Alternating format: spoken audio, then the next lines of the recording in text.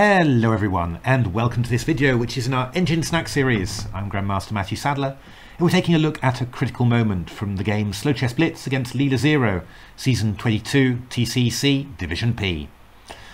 This game, well, I spent quite a bit of my evening and a little bit of my night watching it. It was very thrilling indeed. Leela came very close to losing this with black, and indeed to losing the game pair, which really normally only happens against Stockfish. The Grunfeld had not gone well for Leela, but Leela defended pretty well. In particular, Leela had managed to get white into a position where it only has isolated pawns.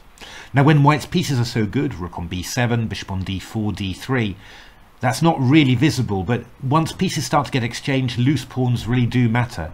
For example, if the light square bishops get exchanged, then a6 is an immediate target. Just think how different the situation would be if the pawn on c3 was on b5. Leela's plan is to distract white with the h-pawn and probably in actual fact also just to move this pawn up to g4 and get good connected pawns. You might even be able to exchange off the pawns, get all the pawns on one wing by playing g4 to g3. So it's pretty natural for white to get the king over to h2 or g3 just to stop the h-pawn and also to stop the advance of the g-pawn as well. And there's two natural moves here. There's f4, which was what SlowChess played, and there's f3.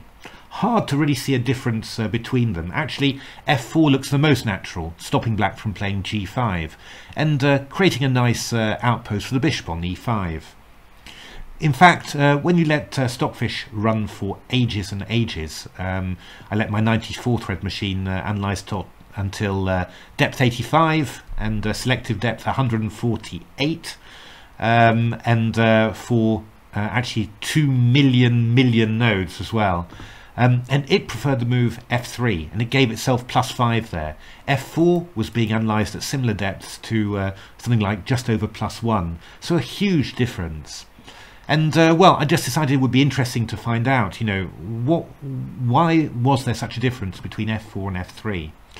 The reason is tactical and incredibly subtle, and well, you wouldn't spot it as a human. Well, even an engine like Slow didn't find it. The point is that after f4, well, we run with the king to g3, and then black can actually just try and stay still, just leave its defensive structure as it is.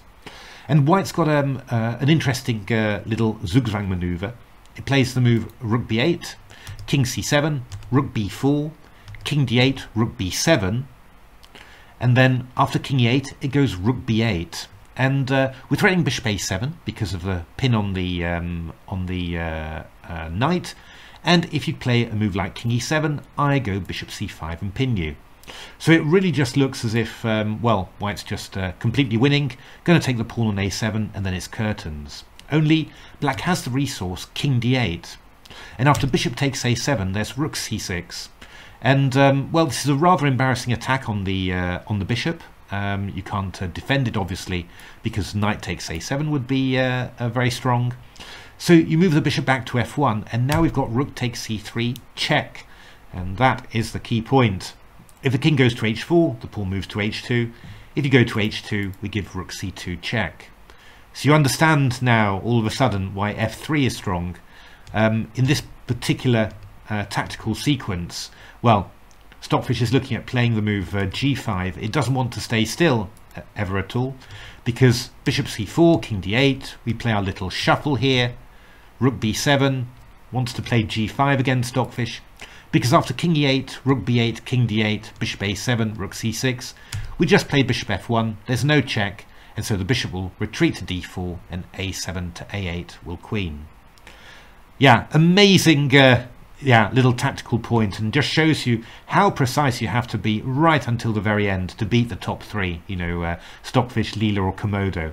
Quite incredible there. As it was after f4, well, Stockfish was only giving +1, which for this ending is really not a winning plus, and Leela held it pretty comfortably in the end to keep itself in the hunt for a super final place. Amazing defense from Leela, and an amazing missed opportunity from SlowChess.